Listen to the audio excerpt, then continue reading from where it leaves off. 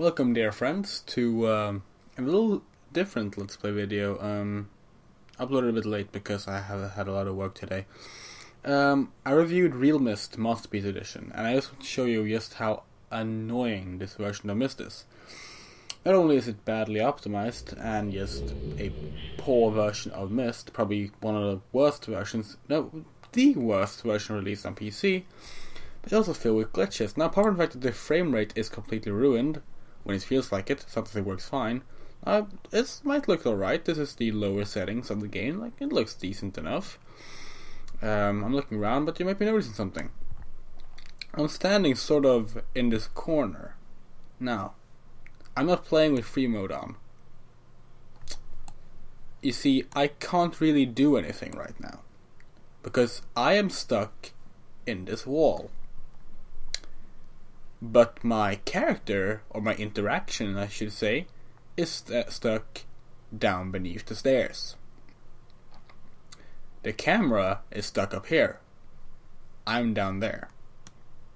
Now, that causes a few problems, such as not being able to do anything.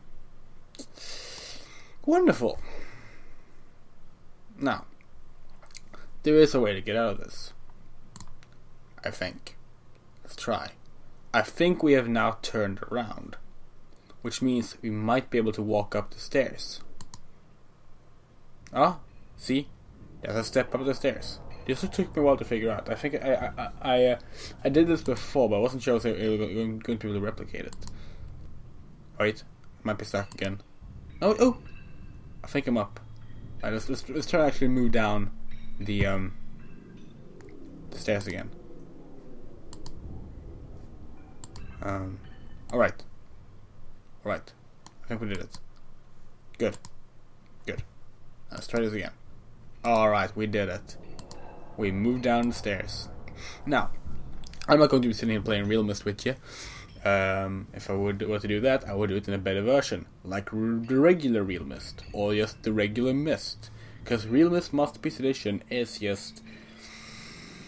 no, not worth it, unfortunately. And I would like you all to read my review if you would like to do that. It's on bustling.com. We can find out just why this version is bad, as if that annoying little glitch up there wasn't enough.